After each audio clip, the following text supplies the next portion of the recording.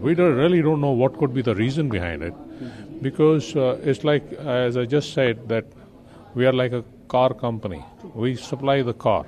Now you run it for a taxi, you go home, you give it to your wife, it keeps standing idle. It's your wish, the way you want to run it. We just supplied the machine and we give a uptime 99% running. That's it. I can give you the fields which are growing.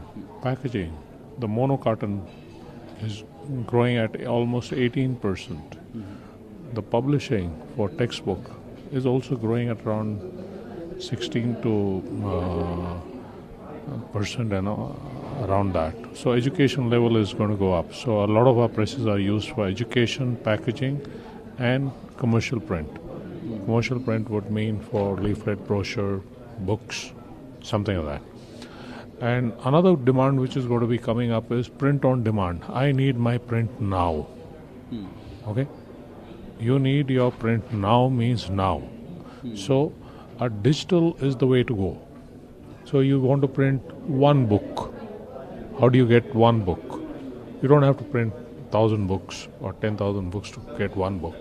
So I need one book, that's the way to go. So the demand is going to come in this customization, personalization, and very short run.